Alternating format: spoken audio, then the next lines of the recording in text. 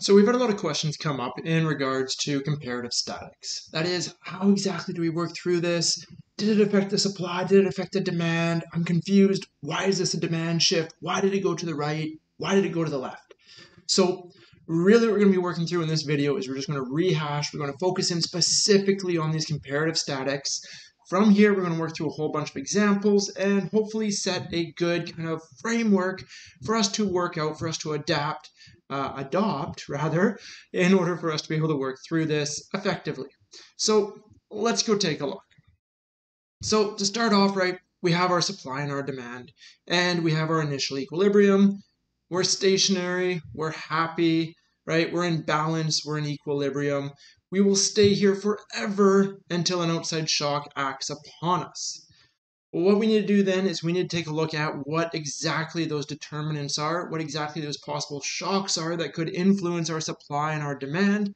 And rather, we won't take a look at the actual shocks themselves, but we'll take a look at things that cause the supply and the demand curve to move. So let's start off by taking a look at our supply curve. So for our supply curve, six things. The seventh is just kind of an augmentation of it. We have, first and foremost, we have change in own price. And keep in mind what change in own price is saying is it's just giving us new read-offs between some price and some quantity supplied. Some price and some quantity supplied. So change in own price is only ever a movement along the supply curve. As we move down through the next five, right, we can kind of just go like this. These next five here, these are going to cause a shift of the supply curve. They're actually going to cause the supply curve to move to the left, move to the right. And then that final one there, taxes and subsidies, that guy there is going to cause an augmentation of our supply curve. So that is, our supply curve stays where it is. The marginal cost has not changed, but the way that the market views that supply curve has changed. That supply has shifted leftward, it has shifted rightward, depending on whether it was a tax or a subsidy, respectively. So as we're approaching this, as we read, okay, some shock has hit our market, one of the things that we first need to be taking a look at is we need to kind of be thinking through this, and we need to be saying, okay, first of all, in the question, is there language that's kind of saying, hey, producers, the firm, the business, all kind of good hints that we're talking about supply in that case. On the other side, is there language being like, okay, consumer, demander, purchaser? Well, okay, if that was the case, we'd be in demand, which we'll get to, right? Right now, let's focus on supply. So first kind of thing that you want to look for in language in the question itself. Second thing is you want to try to categorize the shock that is being described to you into one of these categories. It could be either one of these 7 for supply or one into the subsequent 6 for our demand. So you need to kind of keep these in the back of your mind. It's not just like, oh, okay, those are determinants. Great, forget about them. No. Have these written out, right? Write them on your mirror. Really get these into your head so you know what's happening so that you can very quickly go, oh, that's a change in the number of suppliers.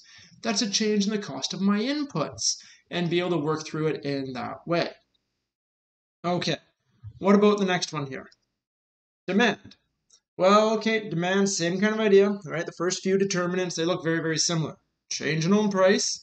Again, that's just a movement along the curve because just like we would supply, change in own price is just saying, hey, here's a price, here's a quantity demanded. Here's a price, here's a quantity demanded. So just a read off along that same curve.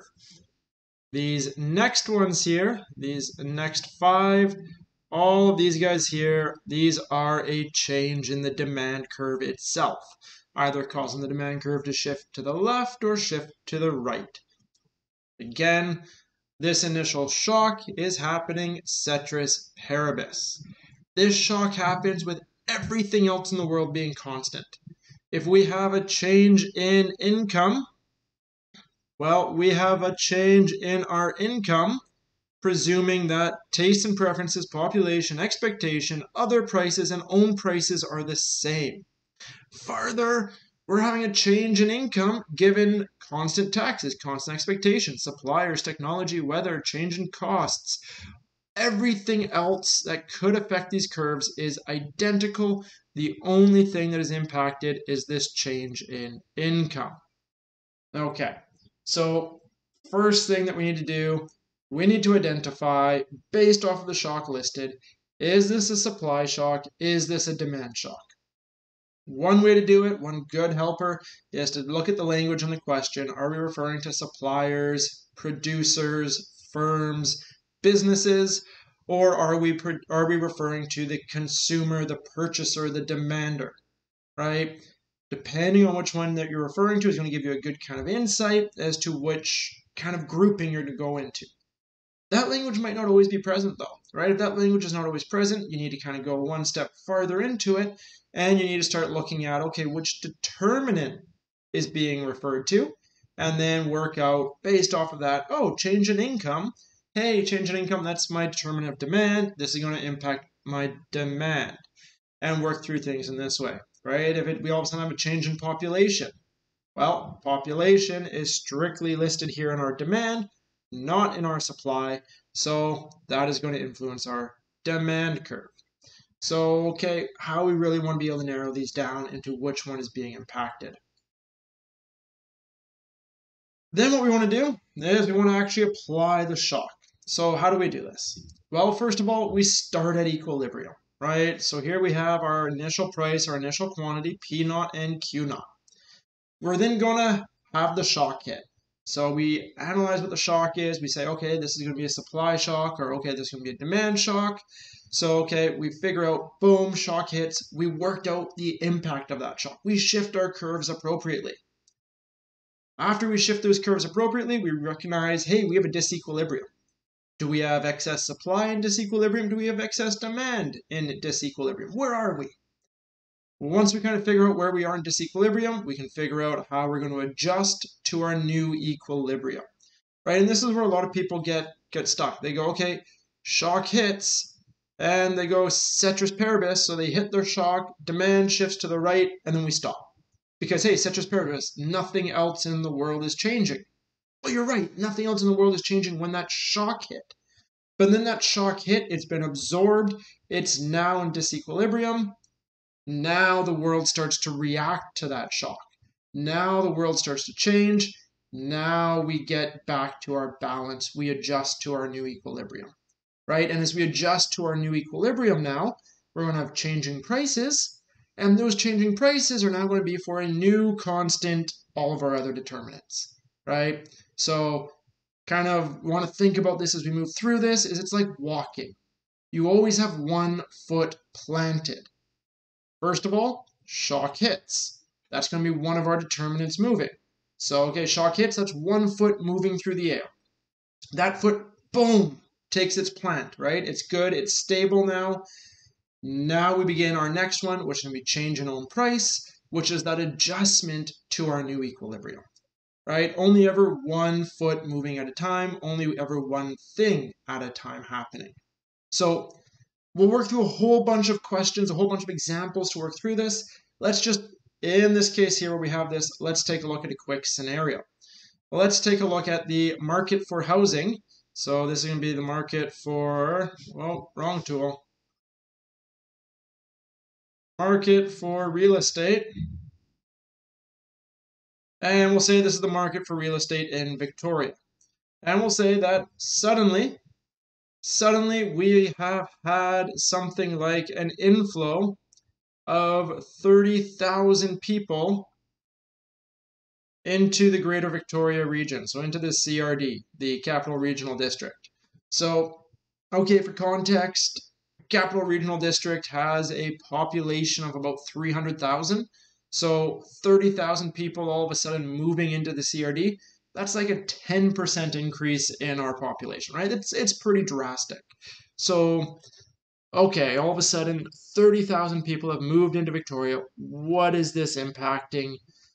Well, let's go through and think about this. I'm just going to jump back so we can see all of our determinants. So 30,000 people. Well, that's not a change in own price, right? I'm not saying all of a sudden the price changed.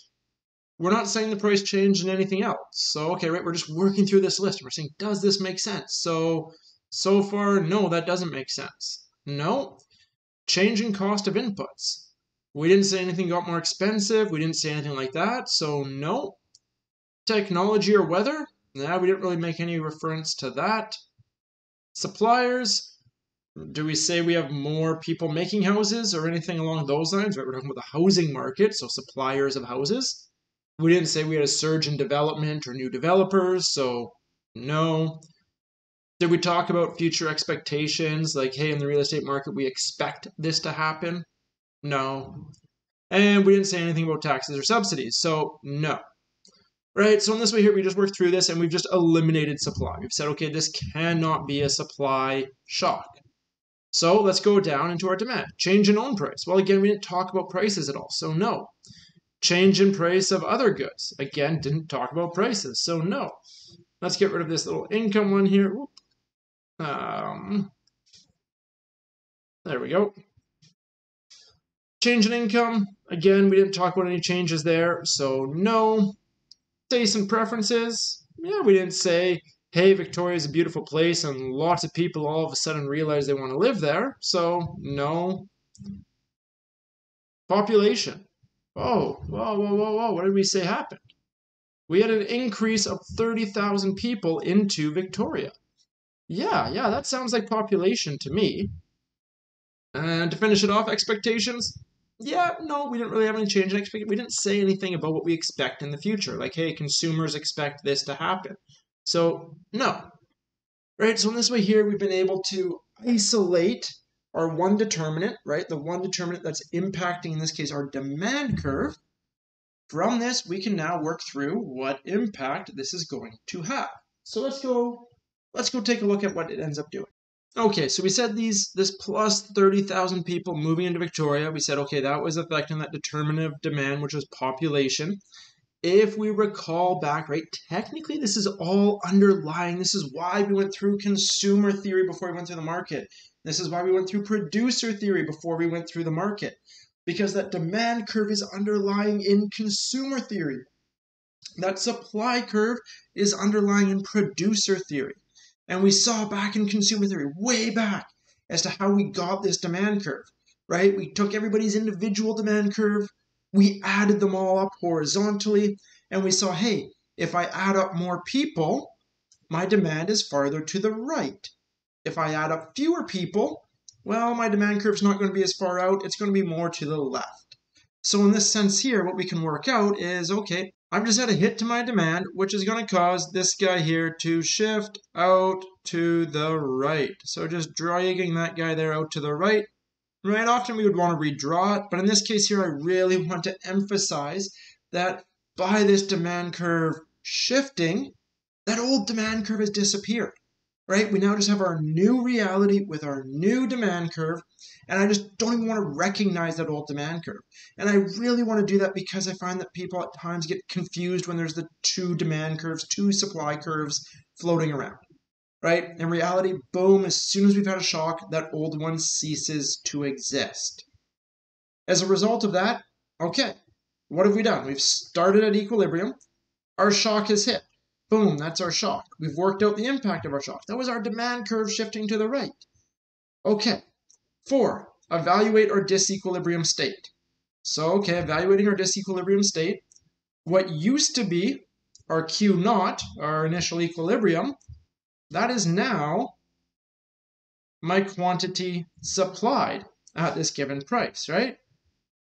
Price to supply curve down, giving me my new quantity supplied.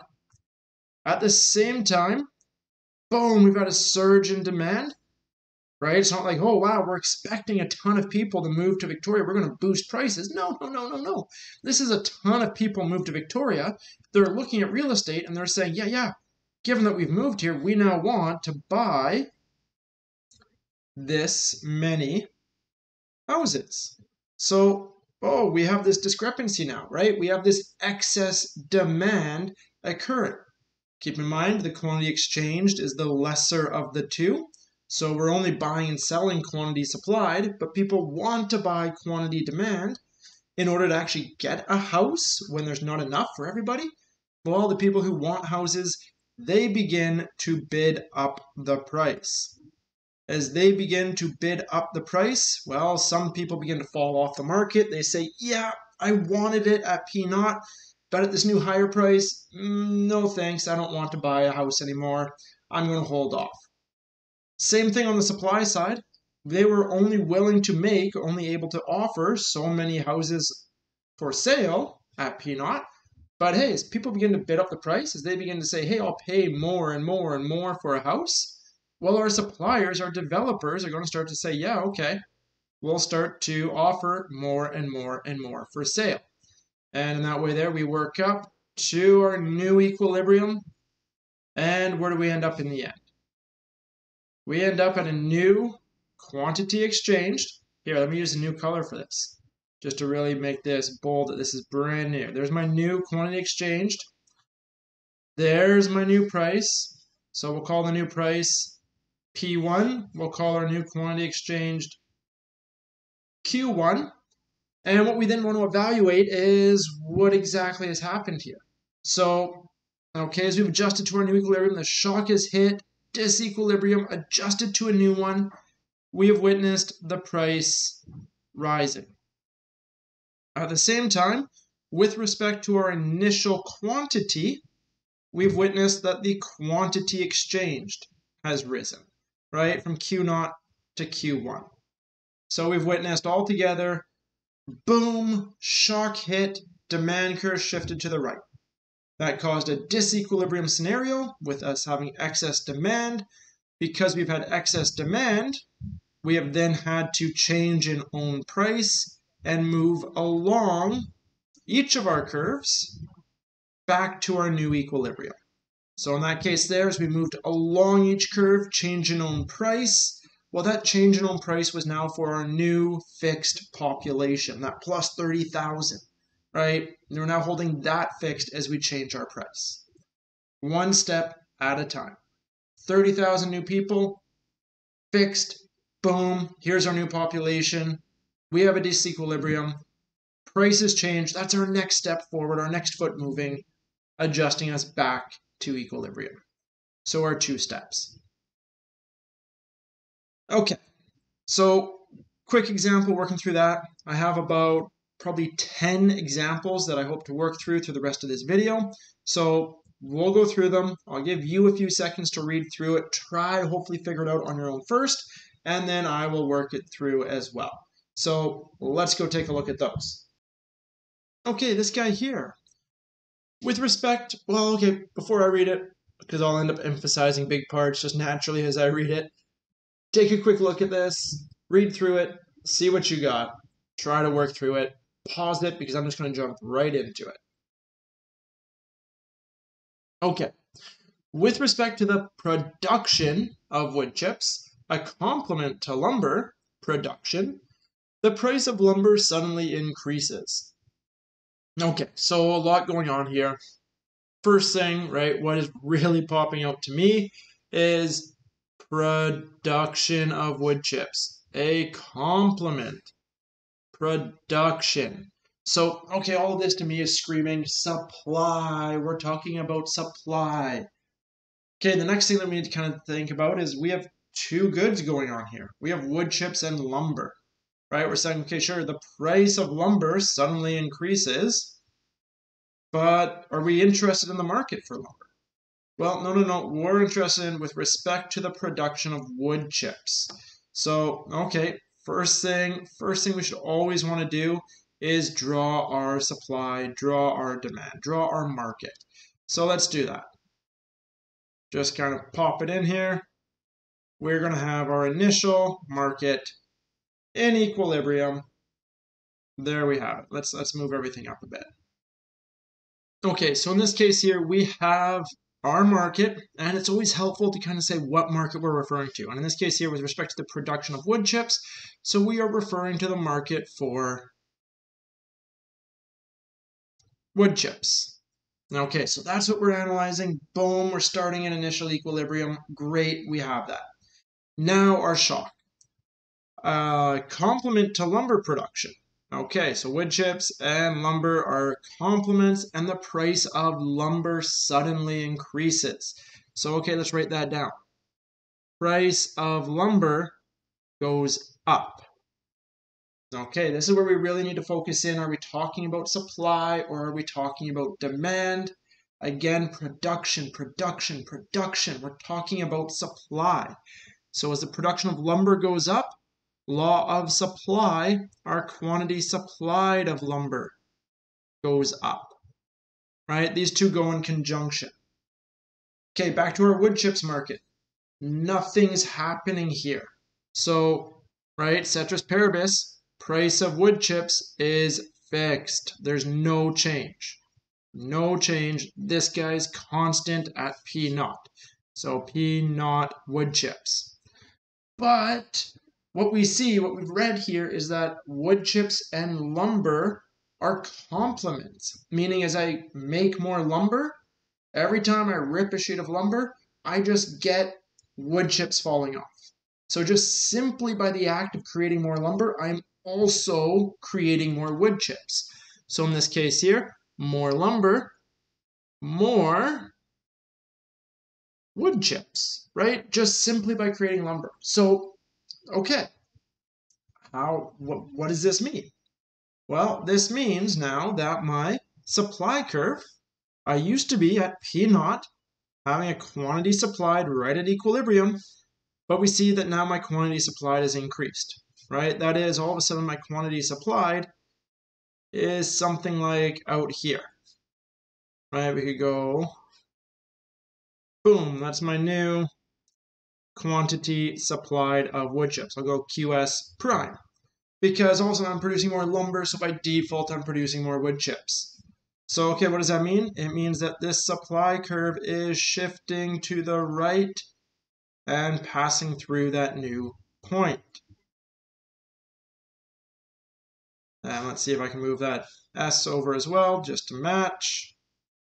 Right, and again, purposely shifting that demand curve, causing it to move, not drawing a new one, just so that we can kind of really visualize that that old supply curve has technically ceased to exist. Okay, so we've had a shock, ceteris paribus. We've now found ourselves in a disequilibrium situation. Specifically, a disequilibrium situation such that what used to be my quantity exchanged is now strictly just my quantity demanded, right? Price to my demand curve and down. So in this case here, I find that I have excess supply. I'm producing much more wood chips than the market is willing to buy at the given price. So, okay, what am I going to do with all these wood chips? Right? I want to get something for them. So as a producer, I begin to lower the price. So given that we have a disequilibrium, we've applied our shock. Boom, that foot is down, it's planted. We have a disequilibrium, we have excess supply. Next foot moves through the air, which is that adjustment, that change to our new equilibrium, that change in price to adjust to our new equilibrium. So what's happening here? Our producers, they want to start liquidating their excess stock, so they begin to push down the price. As they begin to push down the price, well, our consumers say, okay, at a lower price, I'll buy more. So as we go through that, we move along each of our curves. We move along our demand curve, we move along our supply curve, and we arrive at a new price and a new quantity. So I'll call that Q1. That's my new quantity exchanged, such that at price 1, we have quantity supplied and quantity demanded being one and the same. So overall effect, with respect to initial equilibrium, my price of wood chips has fallen. With respect to initial equilibrium, my quantity exchanged has risen. So the working out of this comparative static for a change in the price of a complement of production. Of course, right, we could work through this in the complete opposite way. If you flip this around, if we said, hey, the price of lumber fell, flip all those arrows around, everything would be going in the opposite direction, and we would get the same result completely symmetric, just in the opposite direction. Price would have risen, quantity exchanged would have fallen. Okay, so again, another question here.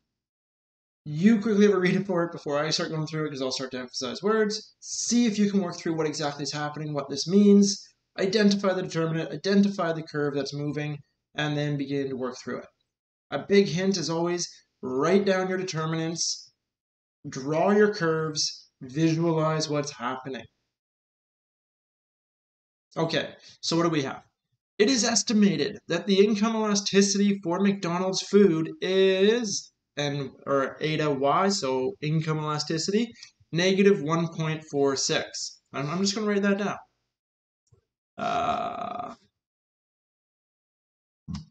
Eta y is negative 1.46. Okay. If we were to suddenly enter a recession such that household incomes began to fall, so okay, I have a recession, my incomes go down. With respect to the market for McDonald's food, we should witness what? Okay, so a lot going on there. Really, this is a throwback to our different sensitivities of demand, specifically the income elasticity of demand. And I'm just saying, hey, we have an income elasticity of negative 1.46. What does that mean? Well, negative 1.46, let's see how that's possible.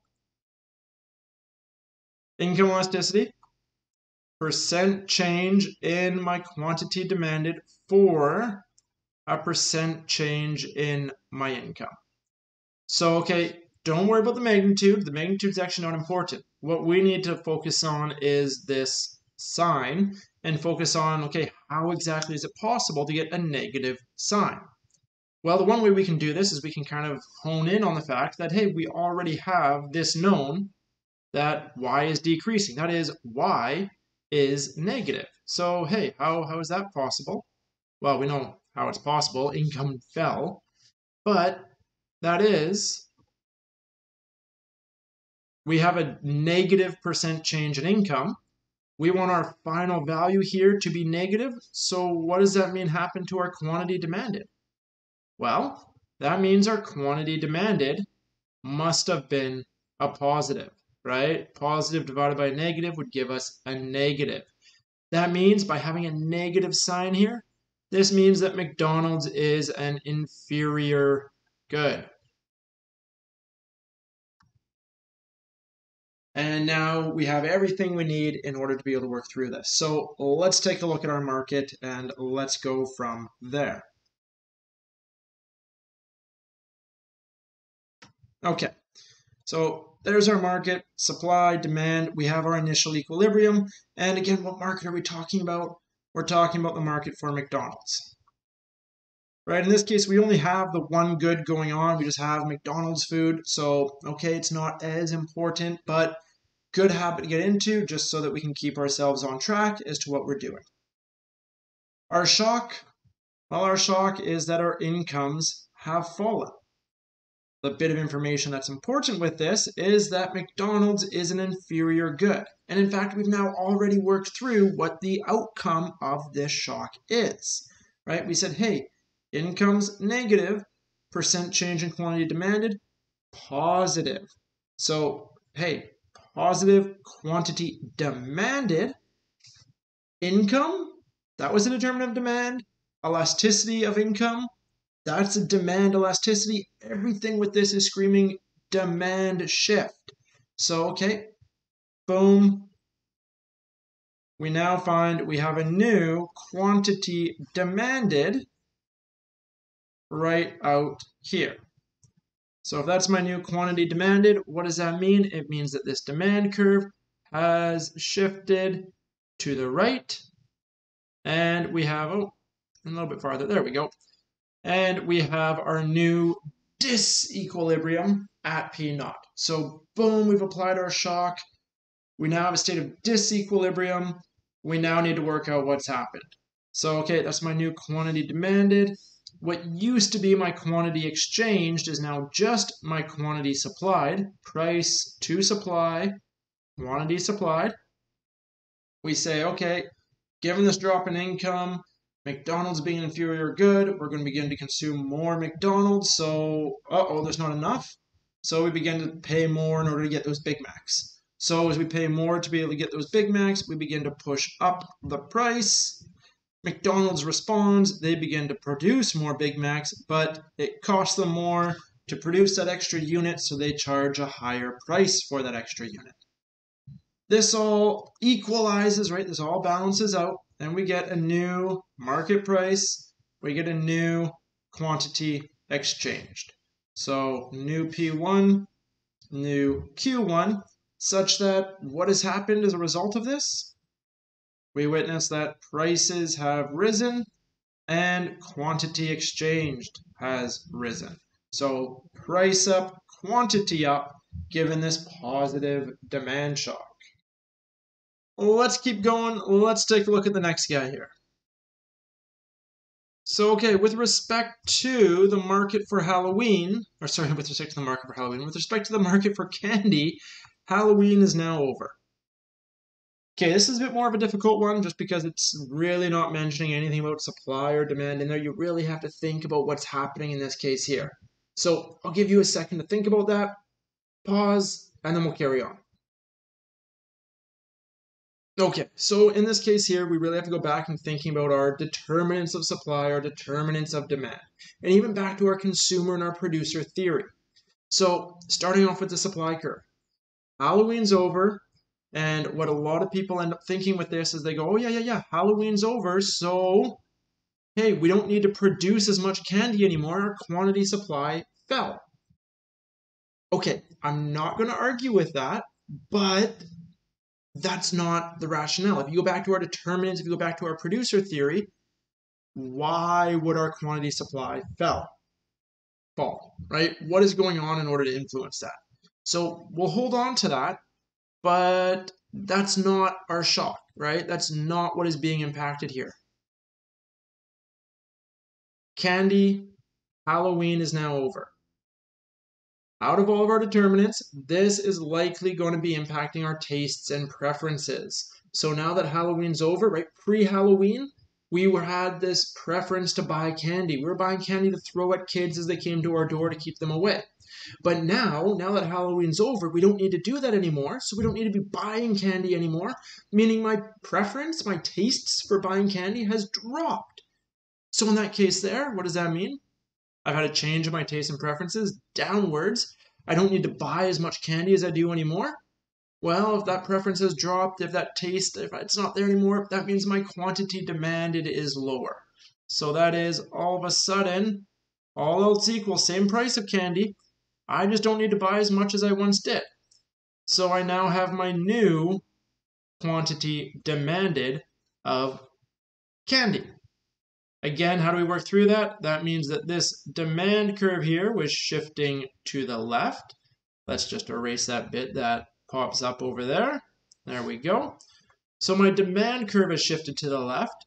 That is, what used to be my quantity exchanged is now just my quantity supplied.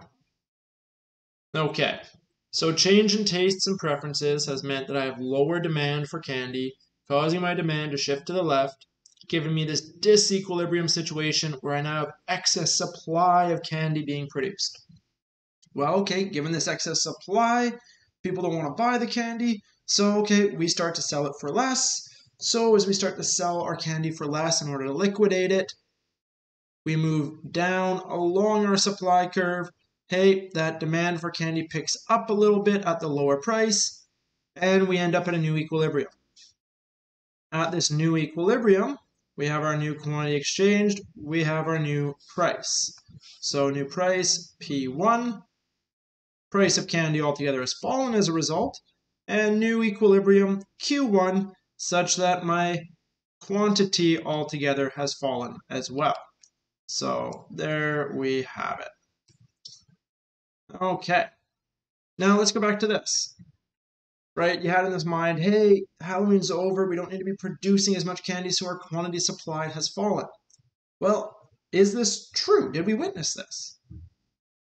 Yes, we did, right? We did witness that, so you weren't wrong in thinking this, but the reason why our quantity supply fell, fell is because the price began to fall. The reason the price began to fall was because the consumers didn't want to buy as much anymore. Right? And yes, in reality, this works very smoothly, right? This would be a seasonality kind of change. Both producers and consumers know that. This adjusts really, really rapidly. But we witness, right, P1, at P1 over to our supply curve, we would have our new quantity supplied prime, such that, yeah, our quantity supplied did fall because of the fall in price. The fall in price was given the fall in demand. So, bit of a tricky one. You really have to go back to your determinants there and kind of analyze which one is being impacted. So, bit tougher in that case there. With respect to the production of automobiles, the United Automobiles Workers, it's a union, the UAW, they successfully negotiate a 4% pay raise. Okay, see if you can work that guy out. Pause. We'll come take a look at it together. Okay, so in this case here, we are looking at the market for automobiles. And on top of that, we're looking for the market for automobiles. And I know that because I'm saying, hey, with respect to the production of automobiles, and I really want to highlight this word here, production, right? So that gives me a really, really strong hint that I am dealing with a supply situation. I'm focusing in on my supply side. Okay.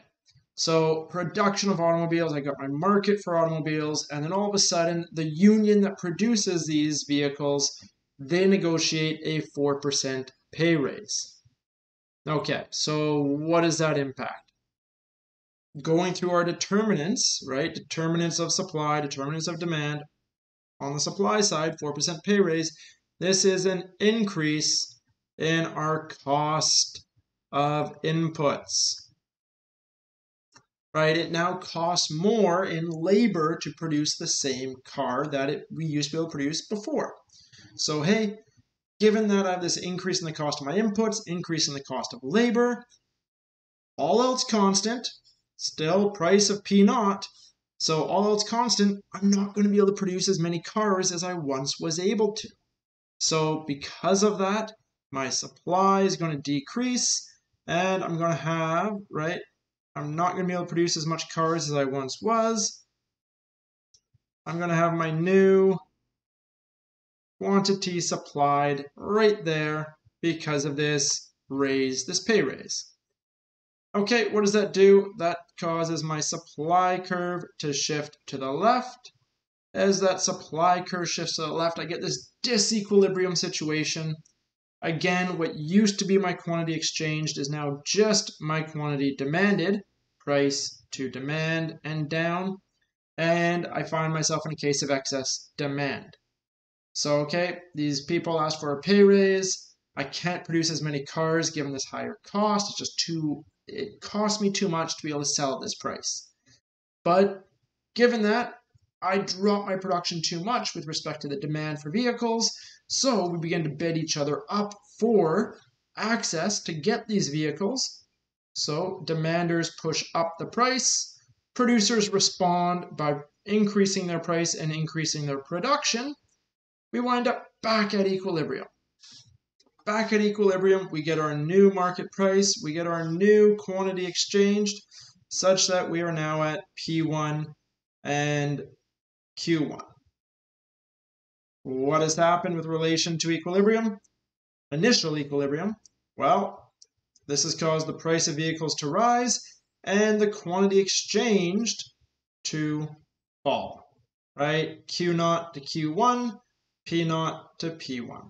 So because of this increase altogether of wages, yes, we decrease our production, but we didn't decrease it all the way to quantity supplied. It does rebound a little bit back up to Q1 given the increase in prices. So altogether, with relation from equilibrium to equilibrium, prices up, quantities down. Let's carry on. Let's take a look at some more. Take a look at this guy. This guy's a tougher one because we haven't actually looked at an example of a subsidy yet. See if you can work through it. Go back to your determinants of each one, pause it, and then we'll take a look at it together. Okay, so with respect to the market for post-secondary education, the government decides to provide a $100 per course subsidy. What this supplies this demand? You're like, hey, okay, if all of a sudden they're subsidizing education, maybe people want to go to more courses. If people want to go to more courses, right? And again, I'm just going through the way that I typically see this question answered. People want to go through more courses. Well, we're going to have an increase in our quantity demanded for courses. Well, okay, yes, but what's the function? Why? Why does that happen, right? If you go back to our determinants of demand, what is happening to make that so? That's where it becomes really hard to answer that, right? So maybe this will happen, but how? How will that happen? So going back to our determinants, the government decides to provide a $100 per course subsidy, right? That's our key word, subsidy. If we go back to our determinants of supply or demand, we realize that taxes and subsidies were a determinant of supply, such that they didn't shift the supply curve. This was a case where they augmented the supply curve. Taxes augmented the supply curve to the left. Subsidies augment to the right. So in this case here, we would augment our supply curve this way. This would be my supply minus my subsidy, such that, just like in our tax world, if we were to go take a look at this, if I were to measure this vertical distance between the two lines, that vertical distance there would be the size of my subsidy. That is $100, right? I'm doing $100 per course, so that vertical distance would be that $100. Okay, how does this work out? Well, okay, even though this is an augmentation, this old supply line, we can almost just forget about it while working out our equilibrium, right? We can just kind of say, okay, let's forget about it. Yes, this is the marginal cost of the firm, of post-secondary institutions. This is their minimum willingness to accept, but it's not what the market sees anymore. The market now sees this. So based off of that, and based off of the fact that that's happening, what we end up witnessing is that we would be willing to supply all the way out here as a post-secondary institution, right? We'd be saying, okay, wow, we're getting that much of a subsidy at this current price of education. Boom, all the way out there. That's how much we would be willing to supply. Because, hey, vertical distance up, we'd be actually getting this much, right? So, hey, it looks pretty good. Okay, but that's the issue, right? Back here at the initial equilibrium, this old supply curve is essentially gone. So blue line down is our quantity demanded. We find that we have this excess supply. So boom, the subsidy gets put into place. We think, great, we can produce all of this. No, that's not exactly going to happen. We are offering too many courses. Price per course begins to drop. As that price per course begins to drop, so does that quantity supplied. Hey, at this lower price of a course, the demanders, the students, are willing to take more and more courses, and we end up at a new equilibrium that is much lower. In this case here, we end up with our new quantity exchanged, our new price. So there's my P1, such that my price has fallen given this subsidy. And the amount of courses altogether registered for Q1, that has risen. So lower price altogether, higher quantity exchanged. Keep in mind, right, just like with our tax situation, how far this guy falls is not going to be the full subsidy. Vertical distance between the two curves is my subsidy. And so we see that, hey, in that sense there, that was our full $100. The price doesn't drop a full 100.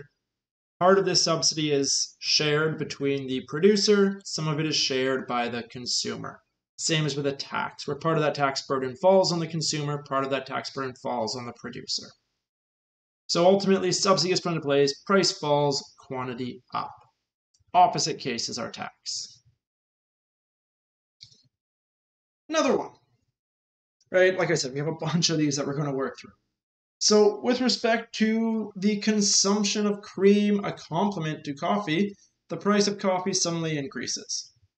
Okay, I emphasized words as I went through that, but really pause it, see what you can do. We'll pick this up together in a second. Okay, so let's take a look at our curves. And we have, reading through this, right, big keywords that pop up to me with respect to the consumption of cream. So, okay, I'm talking here about cream, and I really want to focus in on the consumption side. So, okay, the consumption side, that's my demand curve, right? I'm really focusing in on demand. Further, we are saying with respect to the consumption of cream, which is a complement to coffee. So, okay, I have complements going on here. And then I find out that the price of coffee suddenly has risen. So price of coffee, I'm going to do C, let's go CF for coffee. Price of coffee has gone up. Okay. Price of coffee has gone up.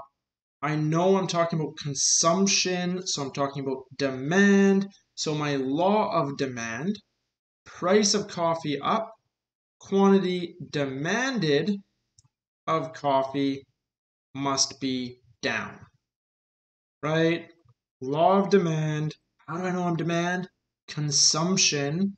So, okay, based off of that, price of coffee up, quantity demanded of coffee down. This is happening ceteris paribus. This is happening over in the market for coffee, right? Something has happened over there that's caused this. In my market, cream, price of cream, we'll go CRM for cream. Price of cream is constant. There's nothing changing there. But yet, despite that fact that there's no change in the price of cream, these guys are complements. We buy them together. If I'm buying less coffee, well, without coffee, I have less need for cream. So my quantity demanded for cream falls. Well, okay, if my quantity demanded for cream falls, I used to have right there at equilibrium, quantity supplied equals quantity demanded. I'm now going to find myself somewhere over here.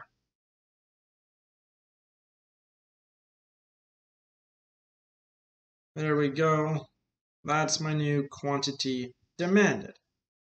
Well, okay, clearly not on my curve. My demand curve then must have shifted to the left. As such, again, we'll just erase this tail that pops out. And I find myself in this disequilibrium. So I've applied my shock. I recognize I'm in a disequilibrium. The 1 foot has moved. Now I need to reevaluate. So reevaluate, I have my quantity demanded at this current price. Price to supply, what used to be my equilibrium is now just my quantity supplied. Excess supply of cream means we begin to liquidate our cream to be able to sell it before it starts to go bad. At this lower price, we go, okay, well, maybe I actually have reason to buy cream for other things. So my quantity demanded for cream begins to rise, and I begin to witness a new equilibrium forming. At this new point, P1, Q1, and we have our new equilibrium. The result of this, well, shift in our demand curve to the left. That shift in our demand curve to the left has caused my price to fall and my quantity to fall. And I have my new equilibrium. Carrying on. Take a look at this one. See if you can work out this guy here. Okay, so with respect to the market for personal computers, consumers develop a new preference towards the mobility offered by laptops, right? So, okay, emphasizing keywords there. First keyword, consumer develops. Okay, so consumer, this is demand. I'm really thinking about my determinants of demand. They develop a new preference towards the mobility offered by laptops. So, okay, I'm getting at tastes and preferences. What market am I referring to? Because, hey, I've got personal computers and laptops being discussed here. With respect to the market for personal computers. So that is, I am talking about personal computers in this case here. Okay, so, all of a sudden I want more laptops. Oh, what do we think is going on here? Are laptops and personal computers, are these guys things that are complements, or are these that are things that are substitutes? Right? It doesn't explicitly say, nor do I say there's a change in price. Really, this is just a change in preference. But what do you think? Do you think if you're buying more laptops, you're just going to also buy more computers as well? Or is a laptop something you buy instead of a computer? Well, really, they both do the same thing, right? They both run on Chrome or iOS or Windows, depending on which kind you have. If you have that desktop personal computer, great, it's stuck at the desk. If you have a laptop, does the same thing, maybe not quite as powerful, but you have the mobility that comes with it. We're saying that, hey, we have a preference towards mobility. So if you have a preference towards mobility, well, hey, I take that to mean that my quantity demanded for laptops is going up. If I want more laptops, well, what does that mean for personal computers? Right? Keep in mind, right, the big thing that's always forgotten. Fundamental assumption of economics. We live in a world of scarcity. So, hey, if I'm getting more laptops, I have to give something else up. And if I'm giving something else up, close substitute is going to be this personal computer. That is, I'm going to be buying laptops instead of personal computers. Through these preferences, I no longer have a preference for personal computers. My preference for personal computers falls. I have my new quantity demanded. In this case here, that really isn't on a curve, so my demand curve has shifted to get there. And again, if I just erase this tail that pops out past my axes, we find that we have another disequilibrium situation. My initial price is now just my quantity, or my initial equilibrium quantity exchange is now just my quantity supplied at that initial price, and I've now applied my shock. I recognize I'm in a disequilibrium, with excess supply. So, hey, in order to sell all these extra personal computers, what do we have to do? We have to begin to lower the price. As we lower the price, our quantity demanded for personal computers begins to rise again. And we wind up at a new equilibrium, and we find that new lower price, new lower quantity exchanged. Price fell, quantity exchanged fell. And we can work through that scenario. Hopefully we're getting really the hang of this by now. Let's go through a few more, just really drive this home. Carrying on, right? Promised you, we have a lot of these. Really get to have a lot of examples, really drive this home. With respect, what do we have going on here? We have the labor market. So, okay. This here is the labor market. This is inherently tricky just because we're talking about the labor market. And the reason why it's inherently tricky is because it flips the suppliers and the demanders around. You typically view yourself as a demander of goods and services. In the labor market, though, you are a supplier of labor. The firm, right, the businesses, they are the demander of labor. So our traditional kind of view of thinking about this is you as a demander, the firm as a supplier, has switched. So it just makes it trickier because you have to do a bit of mental gymnastics to get through that. Okay, in this case here then, you are now the firm, you are now the supplier of labor. The cost of childcare drastically decreases. So maybe for most of you, you're like, well, okay, what's the big deal with that? But okay, the cost of childcare for many households, this is a cost of supplying their labor, right? If the cost of childcare is too high, they're not going to supply their labor to the labor market. It's just not worth the wage that they get. But if the cost of childcare is lower, well, hey, that's a input, cost of an input, into order for them to be able to supply labor. Cheaper input, they're going to be willing to supply their labor now. So, okay, as we just went through that, what was that? At this price, cost of childcare falls. That's a decrease into my inputs. Decrease in the cost of my inputs means that I can now increase my quantity supplied, all else constant. There's my new quantity supplied. That is, the supply curve has gone to the right. It has increased. As that supply curve has increased and gone to the right, well, I find myself in disequilibrium. What used to be my quantity exchanged, that is now price to demand. That's just now my quantity demanded. So I have a case of excess supply. Excess supply, we begin to push down the price which we're offering our labor for, because hey, there's so much excess supply, there's not enough jobs for us. We're saying, hey, you know what? Sure, given this cheap cost of childcare, I'd work for slightly less if that meant I could make money. So, okay, this wage begins to fall a little bit. As that wage begins to fall, firms say, hey, if wages are cheaper, sure, we'll hire more people. So, quantity demanded for labor begins to increase. This all goes in conjunction until we arrive at the new equilibrium. And at the new equilibrium, what do we arrive at? We have a new lower price, P0 falling to P1, and our quantity exchanged rises from Q0 to Q1. So we have more people working for a slightly lower wage. We have more employment overall. So one way we can work through that. Last one, here we go. Let you work through that one. See if you can get it. Otherwise, we'll get at it in a second here. Okay, so with respect to the market for cigarettes, the government places an additional $10 per carton tax. So, okay, again, we are talking about the market for cigarettes. And we're going to need to work through determinants of supply, determinants of demand. Which one is being impacted here? Well, okay, as we go through that, big key word here, tax. If we recall, taxes is an augmentation of our supply curve.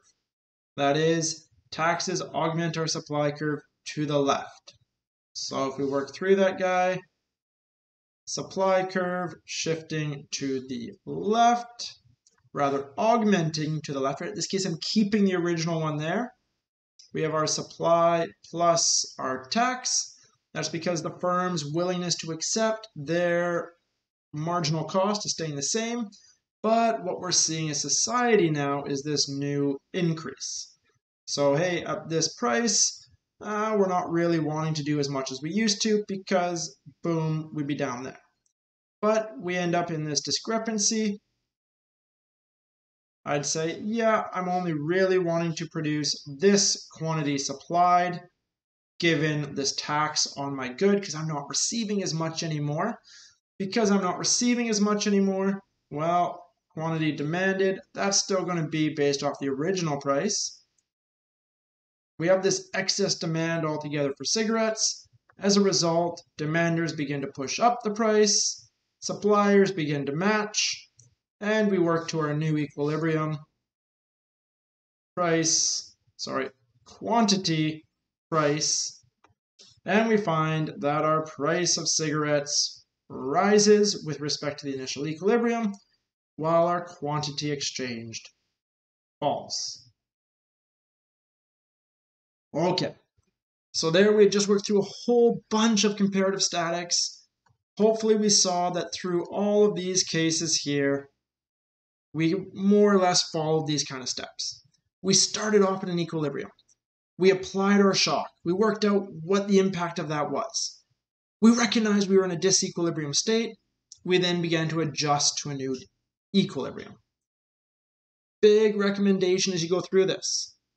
First of all, have your determinants of supply and demand written out next to you.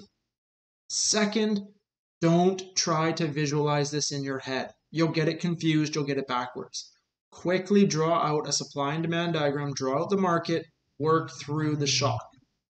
By visually working through it, you can think through the process a lot easier. What were our determinants again? There you go. Finishing off, we have our 6 determinants and the augmentation there. So we'll say 7 for our supply curve and our 6 for our demand curve. So write these down, work through them, say, okay, hey, here's my one. Which one does this kind of best fit into? And work through it as we had here. Hopefully this video really helps me clarify how we work through these comparative statics. If there are any follow-up questions, feel free to reach out to me. Post to that D2L frequently asked questions or through email.